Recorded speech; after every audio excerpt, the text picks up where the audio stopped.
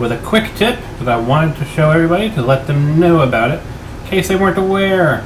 So you can see here, Preston is my new current companion. He's wearing armor that anyone who's had Preston knows that he doesn't normally wear, and is also wearing sunglasses. Now, it's actually the same thing with the dog armor.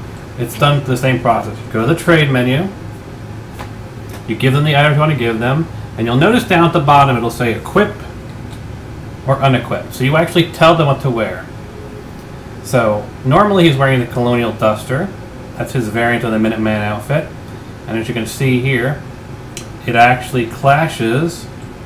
So yes, you can actually make him naked if you want with the armor pieces I gave him. You can't wear both at the same time. However, he also has a Minuteman outfit. So if I put him on the Minuteman outfit, give him the armor, he's now got better armor than he had before. And yeah, what more is there to say? I'll show you something fresh by going to... You can also tell him which weapon to equip, but through the same process. So let's see, I can give him... Where is it?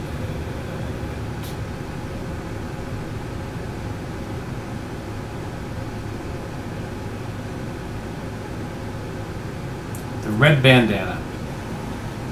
I'll go over to Preston Garvey, go to the trade menu,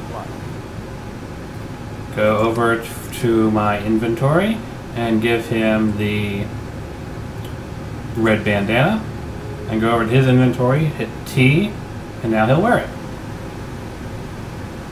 And that's really as simple as it is. But there's one other tip I want to show you.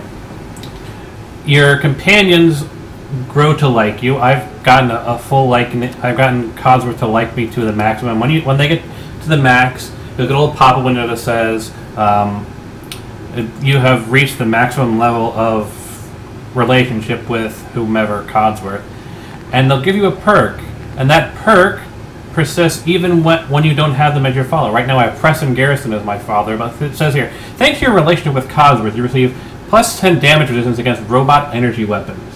So I got this by basically earning Codsworth's ultimate trust. Then I switched over to a new companion to try and work their trust up, and I still got Codsworth's perk. So this is sort of like the perks that you get in New Vegas, only after you dismiss them, you still have the perk.